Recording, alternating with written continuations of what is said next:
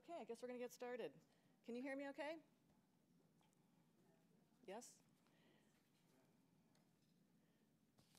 All right, and now for something completely different. Let's see here. Oops. I'm going to discuss two digital archive projects this morning. One, entitled Street Art Graphics, is a digital archive of stickers and other street-based ephemera from around the world. The other, entitled People's History Archive, was created for many online exhibits with interpretive analysis based on items from the Street Art Graphics Digital Archive. I'll show ways in which these two projects have been incorporated into research and course-related assignments at St. Lawrence University, where I work as gallery director, and into gallery exhibitions at SLU and elsewhere. I will also discuss how the Street Art Graphics project is growing in collaboration with an investigative citizen journalism group blog called The Weave.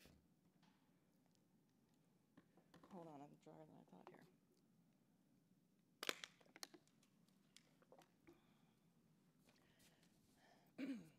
At the beginning, I typically like to describe street art stickers for people who may be not aware of them, especially because stickers are somewhat less common in urban centers outside of the United States. In the last 25 years, street art has evolved dramatically from the aerosol and painted mural graffiti that peppered subway stations, back alleys, and train yards. Street art stickers have emerged as a vehicle for self-expression and as an effective way to engage passersby. I call them creative disruptions of everyday life. Stickers may be used to tag a space and make it temporarily one's own, to sell products or services, to publicize social media sites, or to offer political commentary and critique. As one of the most democratic art forms, stickers can be printed on paper or vinyl and can be distributed quickly, cheaply, and widely. Measuring around 2x2 to 3x4 inches, stickers are hidden in plain sight on street signs, telephone poles, dumpsters, and windows. And although ephemeral by nature, stickers capture the creative, cultural, and political pulse of time and place.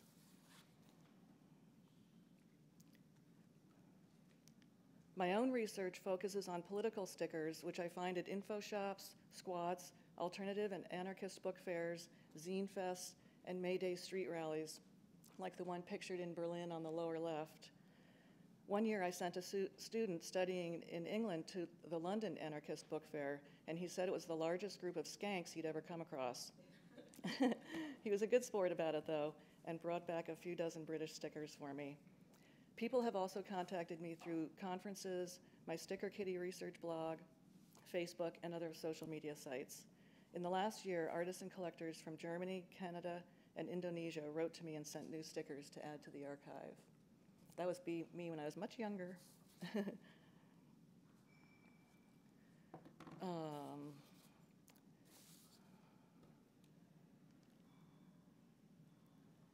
Of the 11,000 or so stickers in my collection, roughly 2,700 have been individually scanned and cataloged for the Street Art Graphics Digital Archive, which can be accessed on the SLU Art Gallery website. And you'll see on the left, it's in Content DM and Shared Shelf Commons. The original archive was initiated in 2004 in Content DM.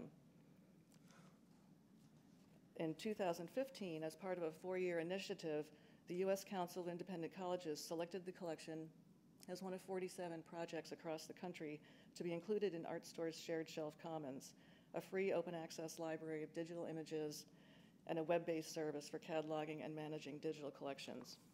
My implementation manager, Zhao Ma, is actually here today. Thank you. And I owe her and her team a big thanks for their expertise and support. We're now in the process of migrating the collection to Shared Shelf Commons. So, as I said, if you go to the SLU Gallery's website, you'll see the archive listed in both platforms. With Zhao Li's help, the Street Art Graphics Archive now feeds into the Digital Public Library of America as of about 2 weeks ago, and we're really psyched. And about 500 items have been published to date.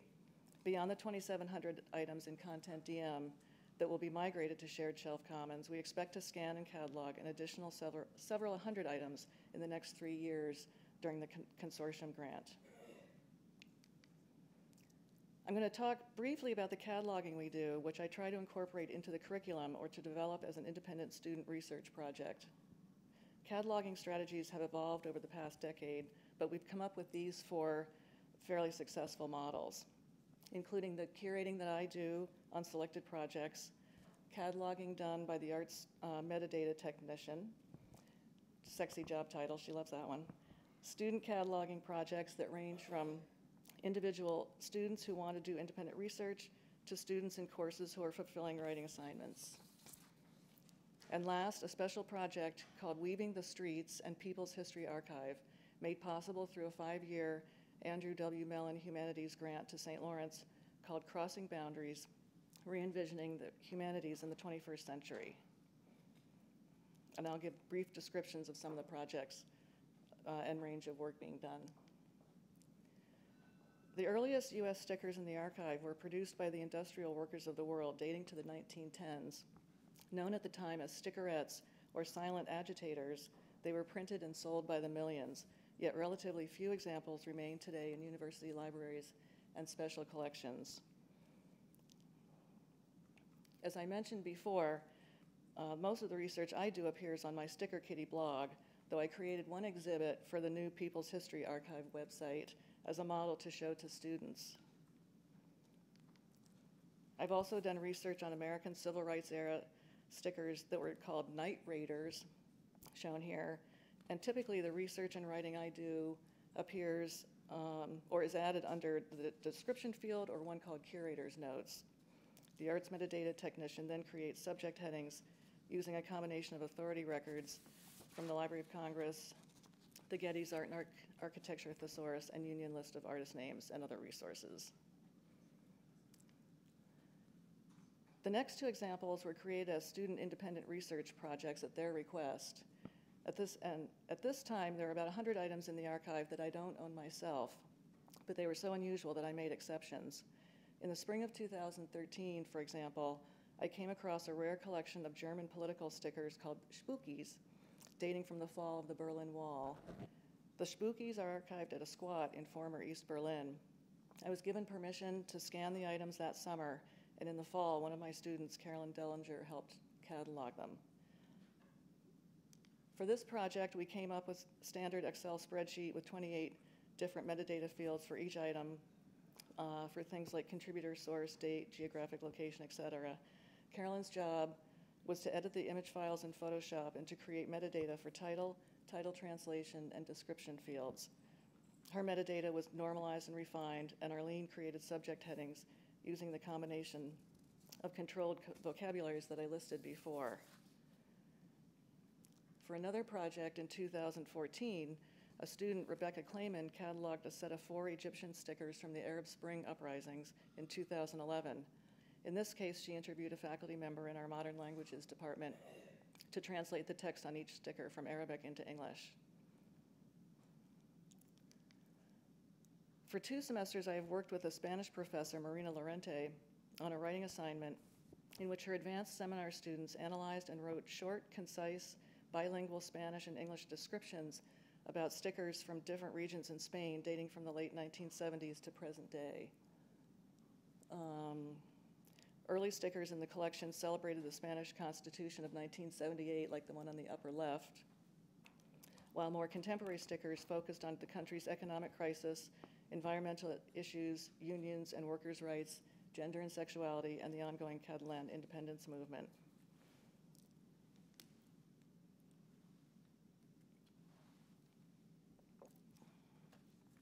The first step of the writing assignment involved teaching students how to annotate the images and identify all of the textual and visual elements represented in each item. The first year we did this, the students did not do that, and the writing suffered as a result. They weren't paying attention to all of the different elements.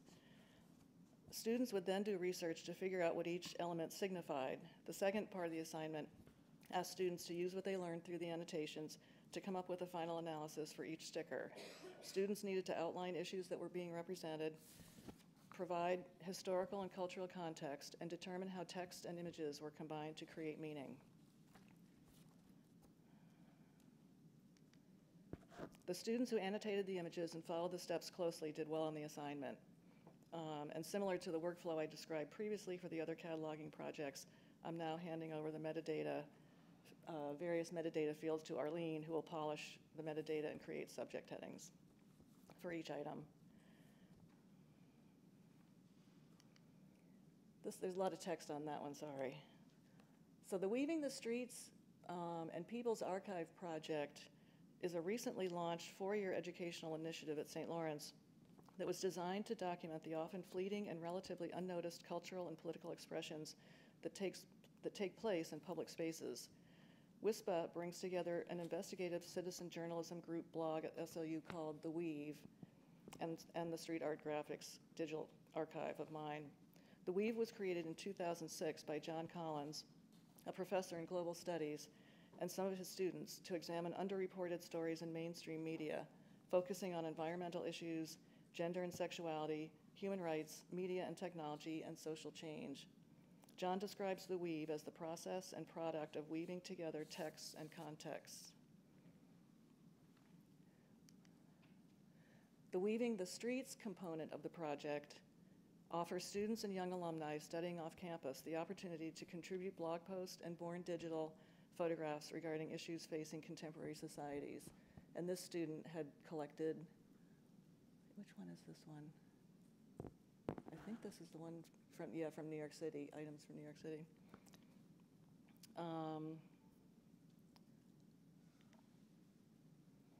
Participants also, for the second component of the project, participants also contribute 2 to 5 physical items that are scanned and cataloged for the new People's History Archive, which also features an interactive timeline and map.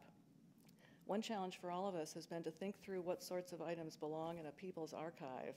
We didn't want to predefine it, but rather let it grow organically from the ground up. To date, items include a voucher for free paella at a Madrid hostel on the lower left, a flyer from the 2014 People's Climate March in New York City, a business card for a cafe in Costa Rica that allows philanthropic customers to purchase Cafe Pendiente or free pending coffee for the next customer, and a mysterious Queen of Hearts tarot playing card from 1914 that is ripped right across the Queen's head. What's been fascinating to see in this project is how much is revealed in the student selection. The student who submitted the Queen of Hearts card on the right also submitted the other images on the right, a card from a women's body empowerment workshop she had taken, and a bookmark for a book about burlesque after taking classes with the author. If you think about how collections and archives tell stories, even many curated collections like this one tells a story of feminine power and sexuality through the eyes of a 20-year-old. That was the story this student wanted to tell. That's a quick snapshot of the interactive map. You can zoom in and out. So also part of the People's History Archive here. This next project was done by Laurel Hurd, a global studies and Spanish double major, who received a research fellowship at SLU last summer. Laurel, now a senior, cataloged nearly 70 stickers from Spain and created 4 mini online exhibits on feminism in democratic Spain, Spain's energy and the environment, trade unions during Spain's economic crisis, and the Catalan independence movement. Laurel was the first student to contribute to the People's History Archive, and her work serves as an excellent model for other students. I'll briefly describe a couple of exhibitions I put together on the sticker collection. After working with Marina's Spanish class in the fall of 2012, we presented Pegatinas Políticas at SLU the following spring. So the exhibition featured the Spanish stickers that her students had analyzed and written about, and the students' bilingual description fields were used as exhibition text panels up on the wall.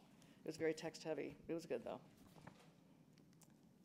I'm also collaborating with a German curator and collector on a traveling exhibition called Rewriting the Streets, the International Language of Stickers. Oliver Baudacht is the founder and director of Hatch Kingdom Sticker Museum in Berlin, the world's first museum devoted to this genre. His collection of over 25,000 stickers is geared toward artists, character design, streetwear, skate decks, music, and punk culture. My contribution to the exhibition consists of political stickers from North America and Europe, focusing on animal rights, consumer capitalism, the environment, immigration, surveillance, and war. And in 2014 and 2015, I presented 2 exhibitions at Hatch Kingdom called Paper Bullets. And here's a photo from the first show. Art galleries, in conclusion, art galleries, museums, libraries, and archives share much in common, especially in the digital world. And these recent publications, some from Library Juice Press, have dominated my reading lately. In information literacy and social justice,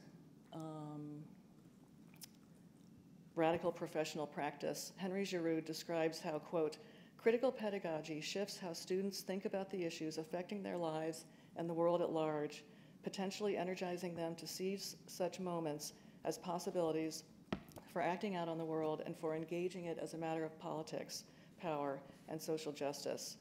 The appeal here is not merely to an individual's sense of ethics, it is also an appeal to collectively address material inequities involving resources, accessibility, and power in both education and the broader global society, while viewing the struggle for power as generative and crucial to any viable notion of individual and social agency, end quote. In a university context, I'm able to integrate the street art graphics digital archive and the People's History Archive into the curriculum or co-curricular projects through student independent research projects, writing assignments, summer fellowships, and exhibitions. Students learn how to analyze and interpret images and situate them in social historical contexts, improve their own writing skills, and gain a better understanding of technology and its real-world applications. I also believe that I am preserving history by archiving the ephemera of our day. Every sticker tells a story, and it's my job to make a note of it. I call myself the Studs Terkel of the sticker world, creating archives of stories by and about the people. That's the function of these archives. Thank you.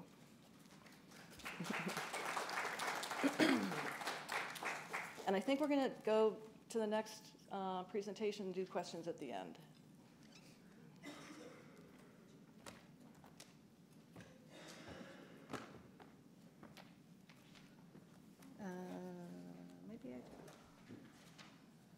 So how do I get the screen up?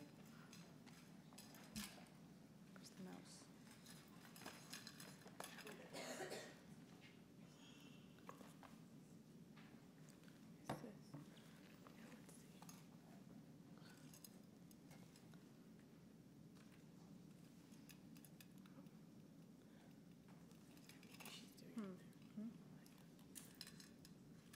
They put in.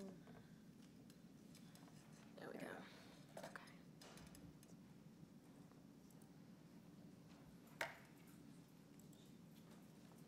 This is yours, right? Sure. Great. Thank you. You can use those. You can use okay. I think it's left at the end. Okay, great. Good morning, everybody. I'm Karen Cariani from WGBH, and myself and Alan Gevinson from the Library of Congress are going to talk to you this morning about the American Archive of Public Broadcasting and how to make a large media collection accessible on the web and accessible in general. So our goal is not only to provide access to and discoverability to the collection, but also long-term preservation. So we're a little bit different than the DPLA in that we're not just providing access, we're actually preserving digital objects. The initial collection consists of 40,000 hours of digital media from over 100 public media stations across the country, both TV and radio. 5,000 hours were ingested as already existing digital files, and the rest were created as a large analog to digital digitization project with a single vendor. Through an inventory project, we collected 2.5 million records from about 120 stations across the country. These are not full catalog records, but inventories that were identifying that a physical object actually existed in an archive or a location, and what the format of that object was. So was it a file or was it a tape, and what was the format of the tape? In addition, we know that there are over 3 million items sitting at stations, archives, universities, libraries, independent producers across the country, which we have not even tapped into yet. The entire digitized collection is accessible on location at WGBH and at the Library of Congress Reading Room. About 12,000 items are available anywhere in the United States via the website. So the additional 2.5 million inventory records, metadata only, are also available on the website. There are 4 curated exhibits at the moment and more to come. That helps highlight items within the collection. Since it's a large, voluminous collection, we figured curated collections would help us pull specific items out and highlight them. And there's another one that's coming. So that's supposed to help materials that may be hard to find in the volume of material. Oh, you know, sorry, that was that slide. So this is talking about all of the materials that we got in the curated exhibits. I have to remember to click my slides. I was supposed to be racing through this because I only had 6 minutes, and now I have all this luxury of time, so I'm like trying to slow down. And PB Core. So one of the other responsibilities of the American Archive is the further development of PB Core. And PB Core is a metadata schema that was geared towards public media and audiovisual collections. We've actually found that more archives and libraries that have audiovisual collections have adopted it than the public media stations. And it's mostly because it's very good at describing AV collections.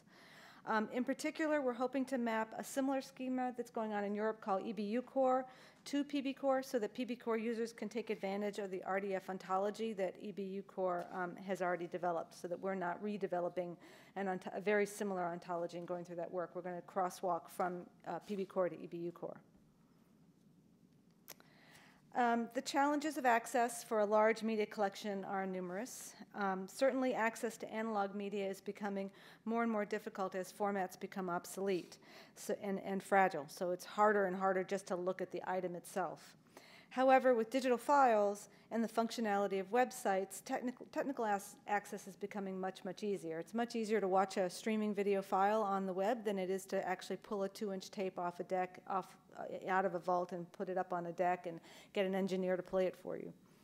And it usually, our challenges and issues usually boil down to legal and rights issues, partly because access becomes broader and much more public, so you're much more at risk and exposed. So we ask ourselves, what do we have the rights to make accessible? And of the analog material, what's affordable to digitize and put on the web? Complicating the matter is that we don't necessarily own the rights to all the content, and neither does the donor who has given us the material. And often we don't know who does own the rights. And the rights are more complicated than just the ownership of that actual item and the copyright of that actual item, because there may be other third-party materials within the media piece that there are additional copyright issues, or talent issues, which gets into talent bargaining units. So it's often a risk assessment for us. How much can we rely on the law that grants certain rights to libraries and archives to allow access? And how much are we at risk? Who would actually care enough to bring a legal case against us? And of course, in the larger collection, it means that there's more data for archives to process and make decisions and users to scroll through. So fully cataloging the media means watching or listening to each item, which is very, very labor intensive, and which we don't have the staffing and resources to actually do. So we've launched our website, and we chose to explore all the data that we had, regardless of how complete it was. The items with better data will show up in refined searches. The items with not so great data may seem like clutter to some people researching the collection, but to others it may actually pique their interest. It may be enough of a spur for them to actually want to see the object. We've developed some screens to facet the searches so that perhaps there's less clutter, and the user can choose how much they want to see and how much deeper they want to go into the collection. But the goal was really to get the user to the content as quickly as possible. This is our technology stack, and I'm happy to talk about it deeper a little bit later. We stream the audio and the video. We're using PB Core and Solar to index the data, and Blacklight's our interface that's managing the web images. And all of our code is in GitHub, if anybody's interested. So metadata. Again, PB Core. We're using PB Core as our metadata scheme. It manages our descriptive, administrative, technical instantiations, and extensions. This is the AMS, which is our kind of our content management system that allows It allows our stations to log in and access their own materials and upload data and change data. It was developed by AVPS in New York. It stores technical and preservation metadata. It allows our digitization vendors to upload their technical data and their preservation data, and we also get our proxies through them. It provides PB Core and premise REST APIs so that we can export all the data as PB Core. So to fully catalog the whole collection, we figured it would take one person 32 years, and we can't afford to hire an army of catalogers to do it, and nor do we want to wait for the material to be fully cataloged before we make it accessible.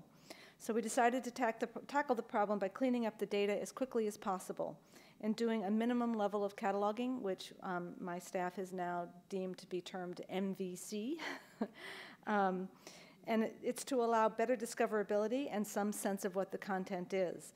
We spend no more than 15 minutes per item grabbing key data like verifying the title, the credits, noting if there's a date anywhere, if there's a copyright notice, if there's a date on the copyright notice, any really quick information that we can get that would give us some more core notion of what this item is.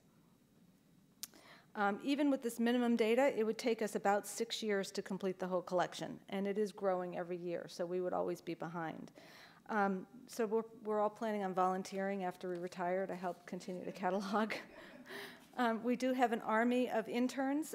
We work very closely with Simmons Library Science School for an army, and actually some of them are here in the audience, and they're going to present next on something else, but they're going to present. But they come in and they do an awesome, awesome job looking at the items and helping us catalog and helping us get more and more information out there. This is the list of metadata that we expose to our users. It's the list on the left. On the left, yes. Those are all the basic core data items that we expose. We've designed the search to be as Google-like as possible to make it easy. We have a map visualization so that users can explore by state or by organization.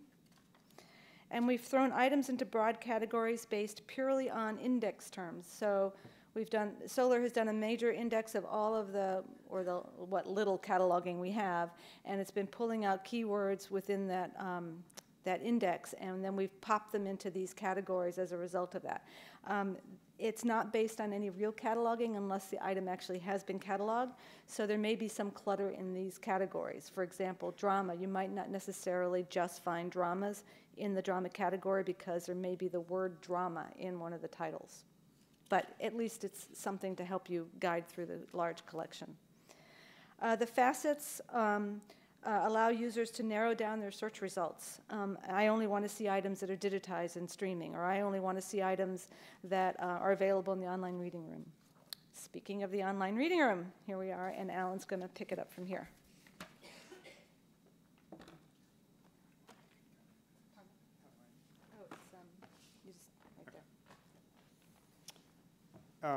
I'm going to talk about the online reading room and a bit about the content of this collection.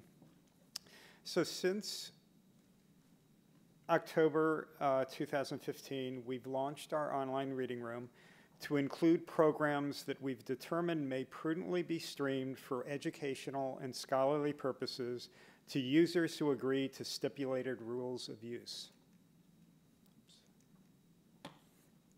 A year earlier, staff and legal teams from WGBH and the Library of Congress and the Harvard Law School Cyber Law Clinic from the Berkman Center for Internet and Society, we all met for an intensive two-day series of meetings to discuss issues relating to online access. And over the next year, we had weekly telephone conversations, and we developed a plan to work out the challenges that we faced.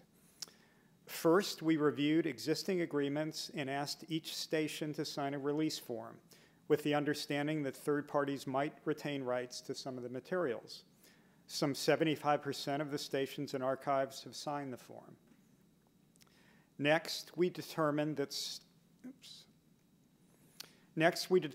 streaming certain types of programs for educational purposes constitute a transformational use, a key concept for fair use determinations. News reports, for example, offered at the time of their broadcast timely, factual information to contemporary audiences. Today, however, they no longer have that use. Instead, the same broadcasts can provide scholars with information about how the media reported factual information and opinions, and consequently how segments of society may have perceived the events, issues, people, policies, and views included. There's much more that we've taken into consideration, of course, but transformational use is at the core of our reasoning. Our complete collection includes content from 38 states and 2 non-states, District of Columbia and Guam. There are 12 states that did not participate as yet, and we're trying to target them for future growth. The Northeast, Mid-Atlantic, and Midwest regions account for nearly 3/4 of the total number of files.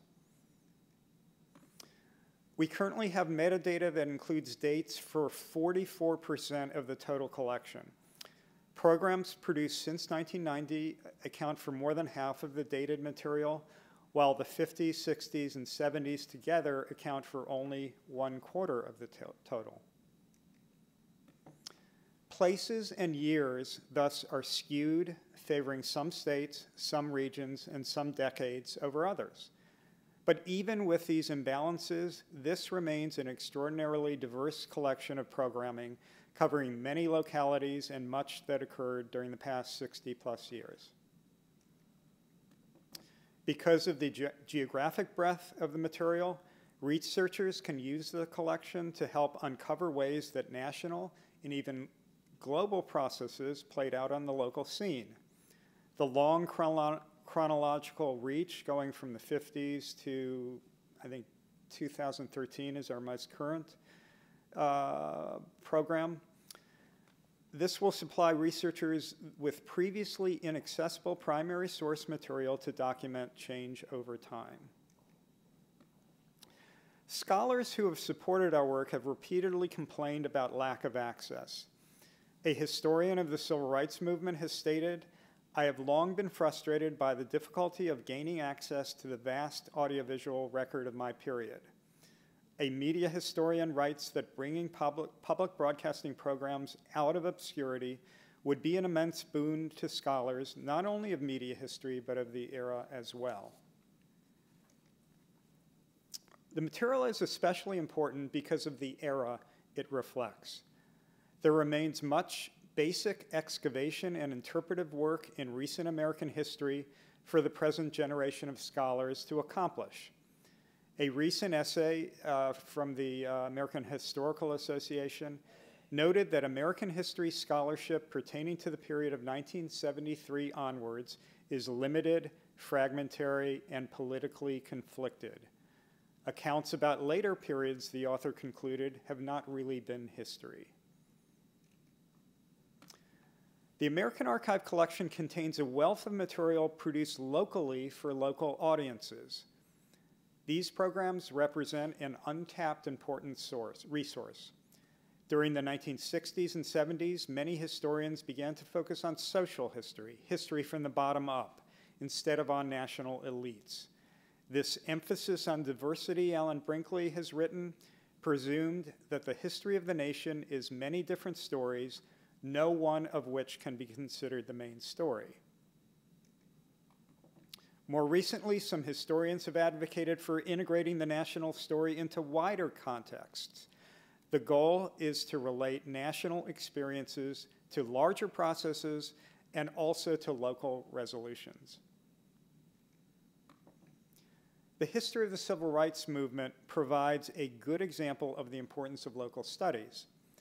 The publication in the mid-1990s of a number of key works on local civil rights history marked a major shift in the field, historian Emily Crosby has written.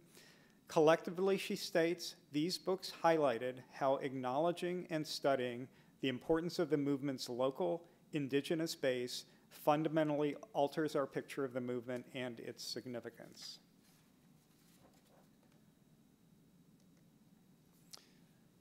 The materials in our collection are rich in primary source material documenting the Southern Civil Rights Movement in interviews, speeches, and lectures. And we've developed a special curated exhibit on that topic to collect these programs into one spot. We currently are exposing ways to better identify, tag, and display content on a variety of public affairs themes. With funding from IMLS, we've begun working with the Pop-Up Archive to create transcripts of programs. We plan to enlist subject matter specialists to work with information technology experts to help us find productive ways to query the database of transcripts, to organize metadata, and to display results so that users could access topically organized material from various localities and time periods. Last, I want to highlight our goal of providing a central web portal of discovery where researchers, educators, students, really anyone can go in order to find relevant materials and link directly to them. From the standpoint of a scholar interested in researching how a national or even international topic was covered by public media in divergent localities, one access portal will save researchers a lot of time. AAPB has made a start at becoming that portal. We hope stations and archives that have their own websites will send us metadata so that we can provide direct links to digitized files on their sites. For a researcher, searching at one web portal across collections would be one-stop shopping. This is what the DPLA has been doing, and we plan in the future on making AAPB metadata and files accessible through searches on the DPLA website as well as on our own. We want to help solve the separate silos syndrome. Thank you.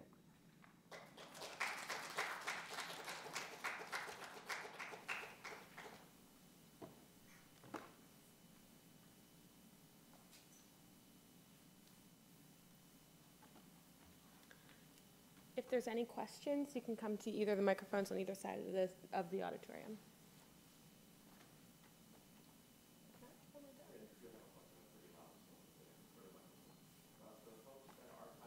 It's because it's being recorded. I can grab one.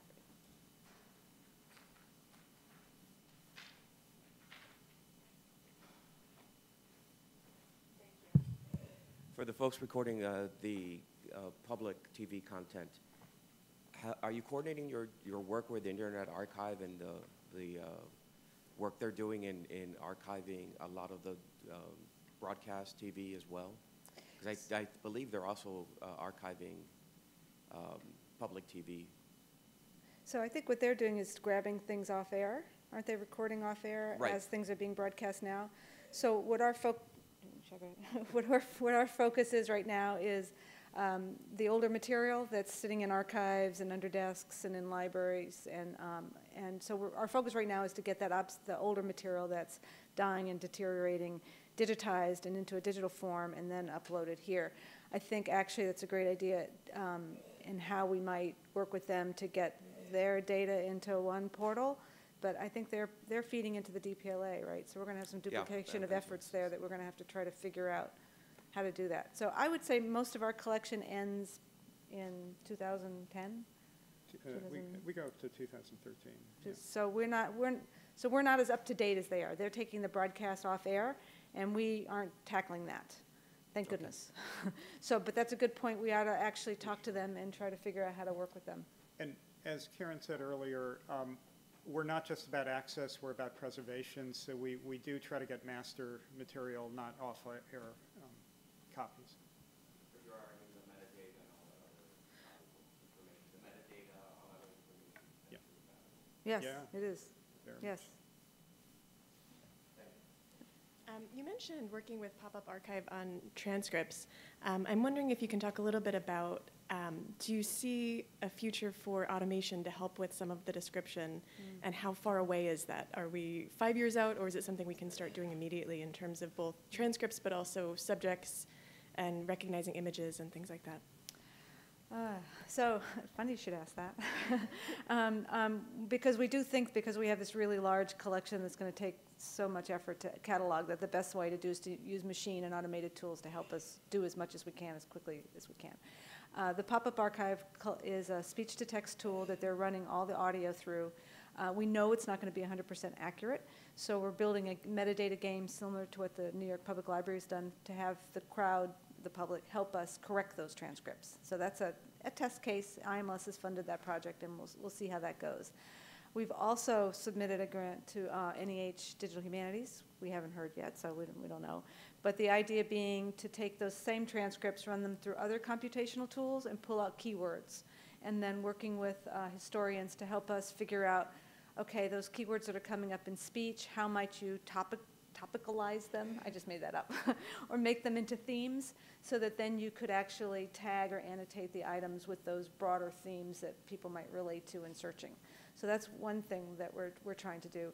I know the folks in Europe at University of Amsterdam and Institute of Sound and Vision are working on a lot of speech, audio recognition and scene recognition. So, you know, I think they've already got it down where when you can tell when a shot changes, but then the shot changes and then do you know what the shot is and how do you add context to that? And I'm not quite sure how far away that is, and I think people are working on that. Also, part of our pop-up archive grant is to build an audio sound fingerprint database of audio signals. So, for example, if we've identified Richard Nixon talking in an item, and then anytime that audio pattern shows up again, they can tag that as Richard Nixon. So we'll see if that works and what happens with that. But I think the image recognition is stronger around pictures and images and not so much with moving images because it's a little complicated. So. That's really exciting. Thank you. Thanks.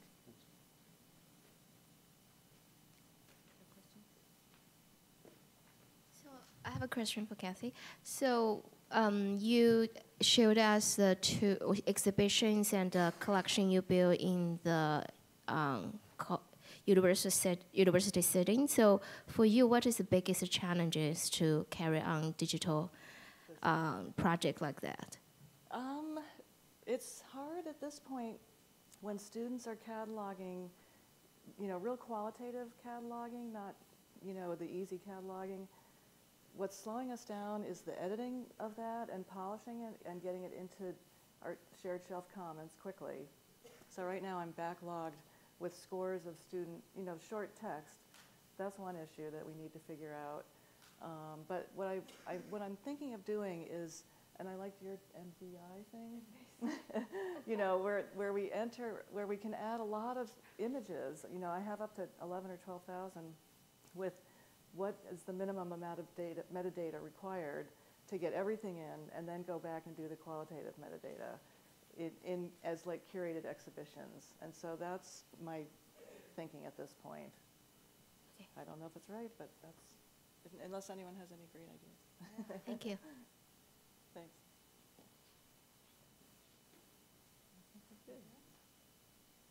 Thanks, everybody.